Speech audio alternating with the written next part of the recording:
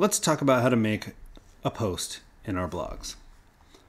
So from the Blogger dashboard page, you want to make sure you're logged in as yourself using your student account. If you're not, you can always sign out and sign back in with your student account. And you should then see any blogs that you have set up. Currently, we have just the blog for our computer science class set up here. And we have a couple of options for posting. The easiest way is from this screen right here. We can click on the orange button that says Create a New Post.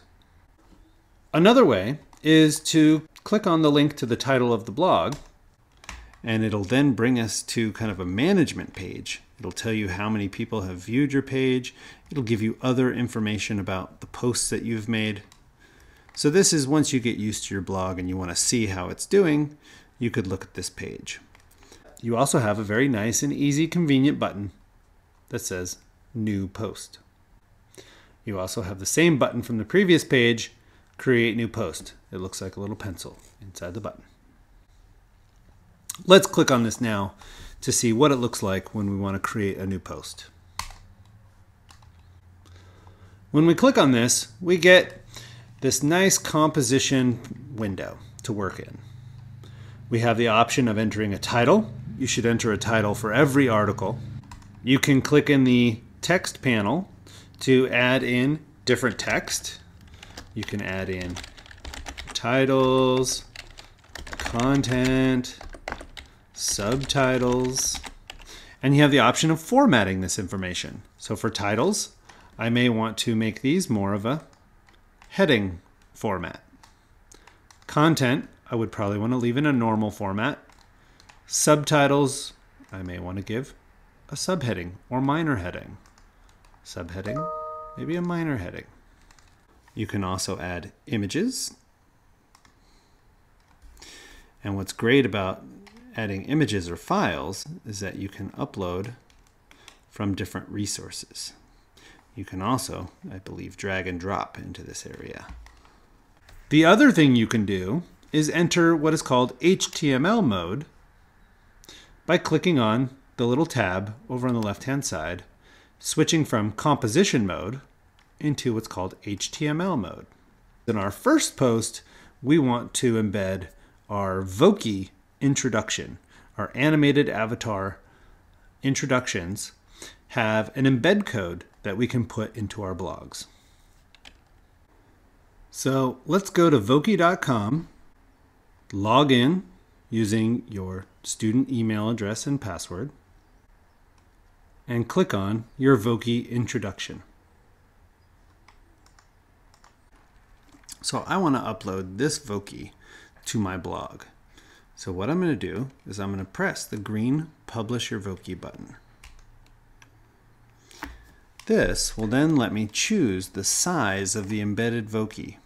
Because I want this to be on my blog page, I can make this a large image because I'm not going to put anything else in my blog post except for my Voki. Now I have this embed code down here.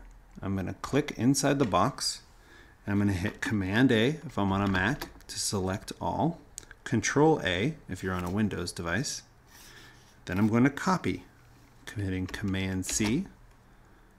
Then I can go to my blog. On my blog, I now have an embed code copied. So I need to go to HTML mode, and I'm going to insert or paste my code right below my writing. So I'm going to hit Command V. And we can see that there is an object code that is my whole Voki. And if I go back to the compose mode, that is where my Voki will be. At this point, I want to make sure I have a title. I'm going to call this My Voki Introduction. And I'm going to save it. Right now it's just a draft. It's not actually published to my blog. It's not going to be published to my blog until I hit publish.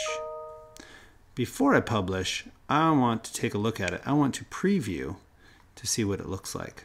So now I'm going to click on preview.